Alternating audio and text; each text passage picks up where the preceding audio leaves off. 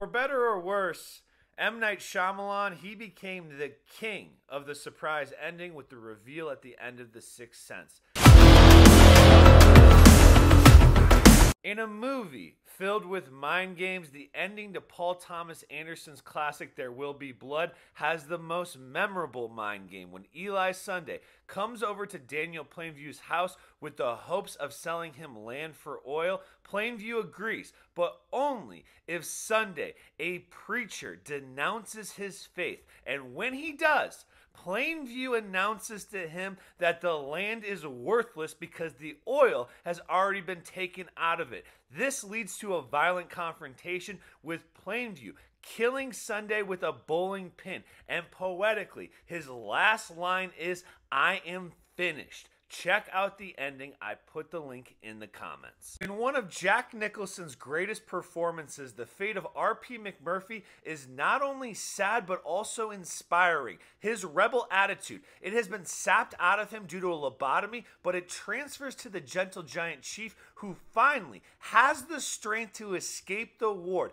And a part of us, as an audience, feels like the spirit of McMurphy is with him as he's doing as such. Check out the ending. I put the link in the comments. Gunfighter Shane has beaten the bad guys and brought justice to the West, but as he's getting on his horse, a young Joey sees that he's dripping blood and his arm is limp. And what follows is one of the most quoted lines in the history of movies, with a young Joey shouting after him, "Shane, come back." Check out the ending. I put the link in the comments. The "we blew it" scene happens right before the conclusion of this revolutionary counterculture tale when Billy is shot and killed by a hillbilly, and when Wyatt, he drives off to get help, he is also shot and killed. And the movie ends on an aerial shot of Wyatt's motorcycle burning on the roadside. Check out the conclusion. I put the link in the comments. Mia and her husband, they stroll into a jazz bar when she realizes she's actually at Sebastian's bar. In fact, there he is, on stage introducing the band that just played. The two of them, they lock eyes and it completely shatters Sebastian. Let the flashbacks begin of their romance as he begins to play a song on his piano. Check out the ending. I put the link in the comments.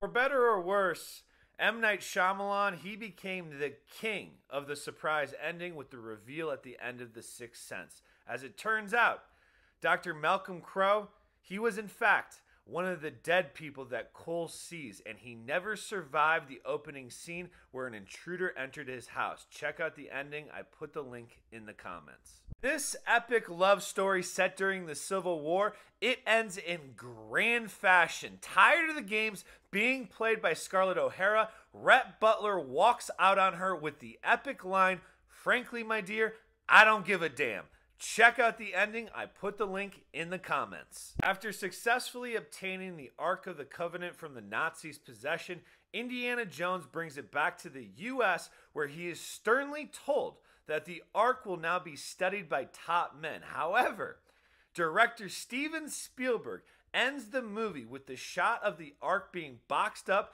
and wheeled off to a warehouse amongst thousands of other secrets. Check out the ending. I put the link in the comments. The rematch between Apollo Creed and Rocky Balboa ends with both being knocked down in the final round and racing to stand before the referee can get a 10 count. And take it from me, the guy who watched all of these endings to do this exercise, this is still intense no matter how many times you've seen the ending. Check it out. I put the link in the comments. After destroying the alien that terrorized him and his crew, RJ McReady thinks that he's alone in Antarctica. That is, until Childs comes out of the darkness. And McReady, he thinks that Childs has been contaminated by the alien, but he doesn't have the strength to do anything about it. So the two men, they decide to have a drink out of the same bottle and see what happens. Check out the ending. I put the link in the comments. It's an ending that continues to befuddle many people because after Cobb completes a job, he's allowed to return home to see his kids.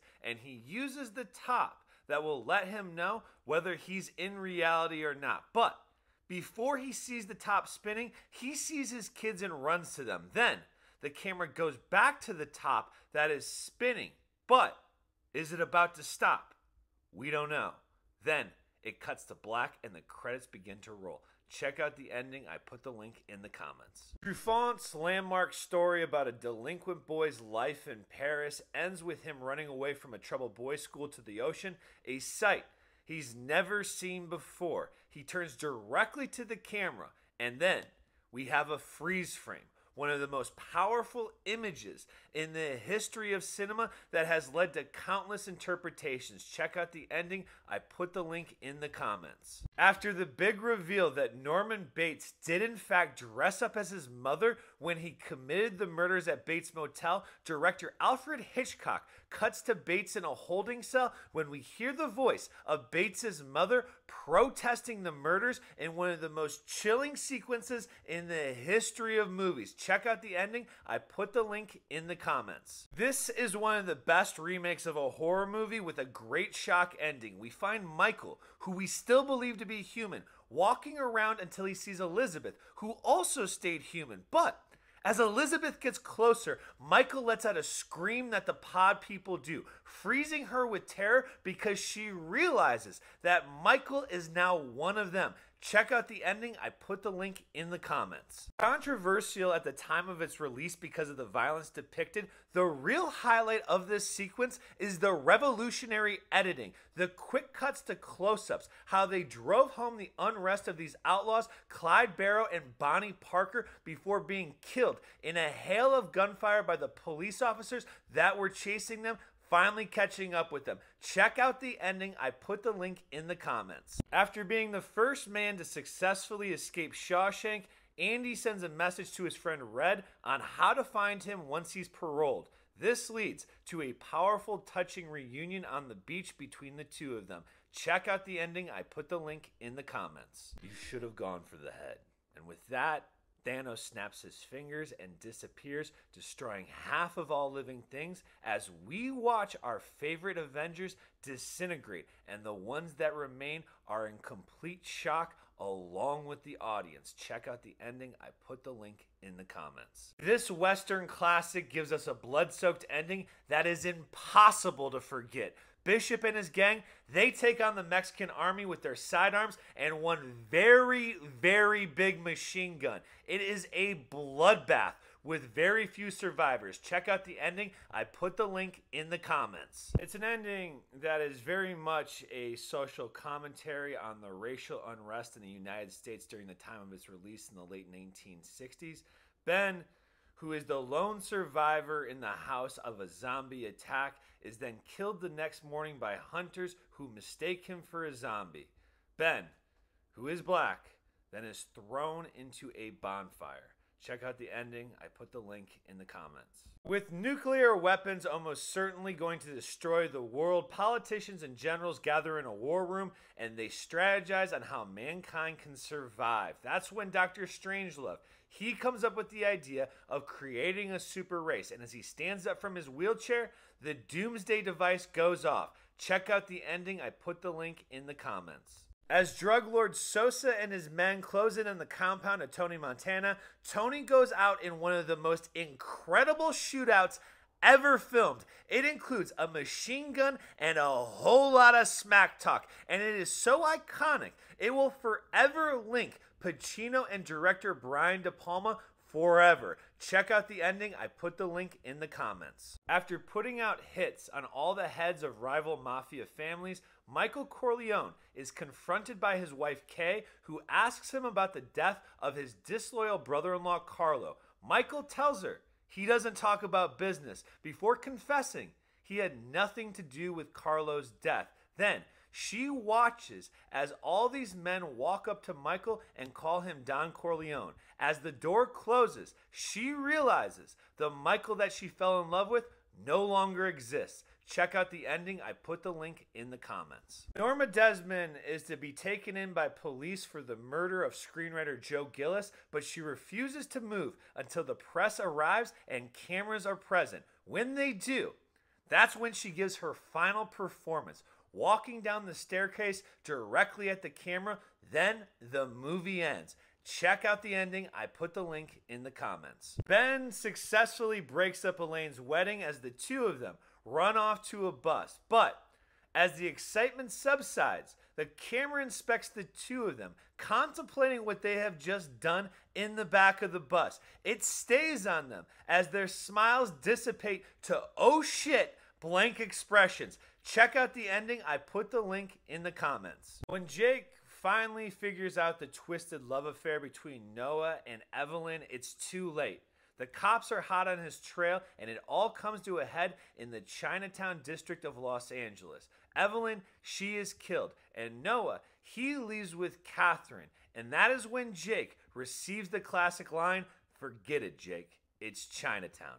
Check out the ending. I put the link in the comments. When you think that all scores have been settled, that's when director Brian De Palma, he gives us one more in his adaptation of Stephen King's novel. Sue, she is walking to the home of Carrie to pay her respects when a hand emerges from the ground and it grabs her. But we realize that she is actually dreaming, and when she wakes up in hysterics in her bedroom, the music begins to rage. Check out the ending. I put the link in the comments. The ending of Stanley Kubrick's 2001: A Space Odyssey is a technological masterwork that still holds up to this day.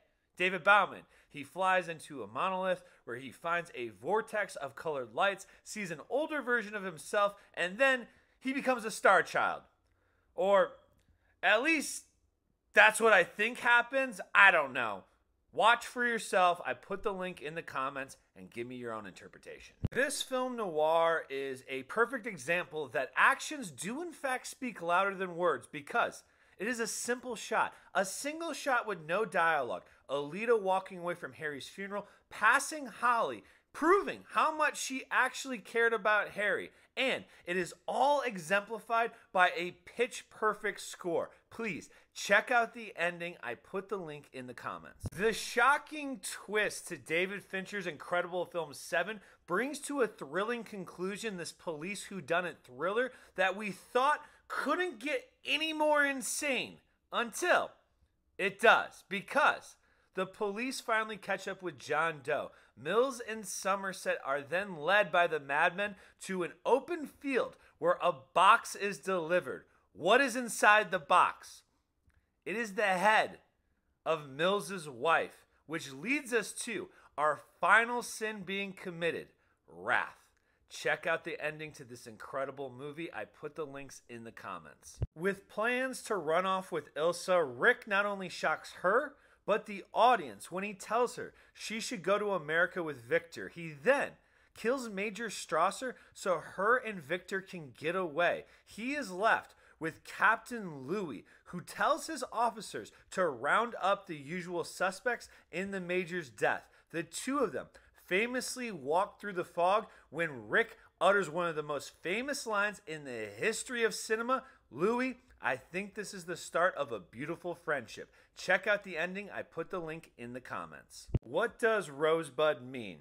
That is the word that director Orson Welles plugs into his classic movie, using it as a device to tell the life story of Charles Foster Kane. Check out the ending. I put the link in the comments. The most surprising twist in the history of movies, the reveal in the final few minutes of The Usual Suspects that Verbal Kint is actually the legendary crime lord Kaiser Soze, is a twist that may never be duplicated in the history of movies. Check out the ending. I put the link in the comments. Thinking he has been on a planet where apes evolved into men, George Taylor realizes that he has been on Earth the entire time after seeing a destroyed Statue of Liberty. And it is the greatest ending of all time, not just because it was the perfect ending to a sci-fi movie made in the 1960s where a happy ending just wasn't in the cards, but because it still holds up to this day